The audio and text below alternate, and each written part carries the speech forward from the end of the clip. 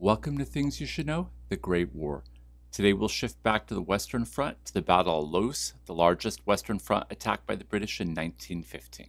The British side was commanded by General John French and General Douglas Haig, leading 6 divisions consisted of approximately 84,000 men in an attack at Loos, France, against German commanders Rupprecht, Crown Prince of Bavaria, and Frederick Bertram Sicht von Arnim, commanding 3 divisions of approximately 53,000 German soldiers.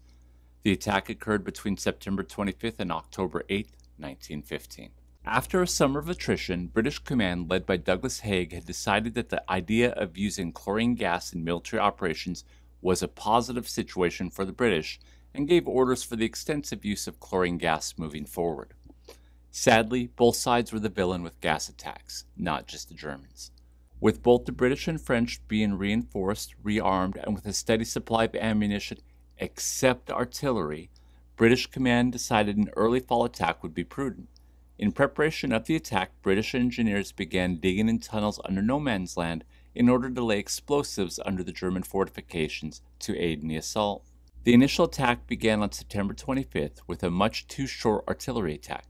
British command then ignored the engineering staff concerned that the wind was not strong enough to use the gas attack properly. The engineers believed due to the weak wind conditions that they couldn't count on it and it may pose a danger to British attackers. Even so, General Hubert Gow overrode the engineers and ordered the implementation of 140 long tons of chlorine gas to be dispensed. The initial assault was brutal on the British, with troops being caught in the open by German machine guns and artillery, and the gas attacks that caused no real damage except a blowback on some of the British troops. The casualties were very high, but due to superiority in local troop numbers over the Germans, the British were able to capture the village of Loos-en-Gohelle.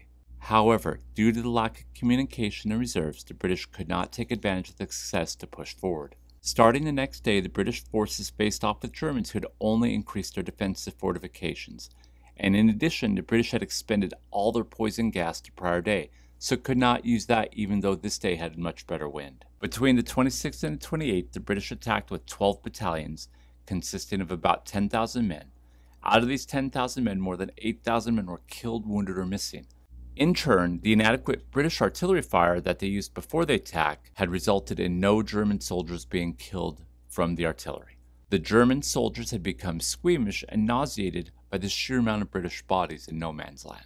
With the French refusing to move up and provide support, the assault ended on September 28th, and for the rest of the battle was just another series of trench life, attacking at each other when beneficial, otherwise sitting and waiting. One new type of battle was happening over the infantry fights.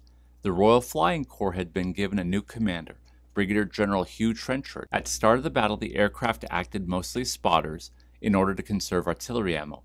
They found a key use for the aircraft as the pilot could use the new wireless transmitters to confirm target locations. After the first few days, the Royal Flying Corps began actual bombing missions. These were not the strategic bombing of World War II that you often see in war footage. That would be another 30 years or so away. However, the 100-pound bombs they did drop were not something to sneeze at and damaged German troops, rail lines, and supply areas. The losses were immense for both the British and the Germans, but especially the British. The British forces suffered at least 59,000 dead, wounded, or missing, while the German defenders had only lost approximately 26,000 soldiers killed, wounded, or missing. Join us again next time on Things You Should Know, the Great War.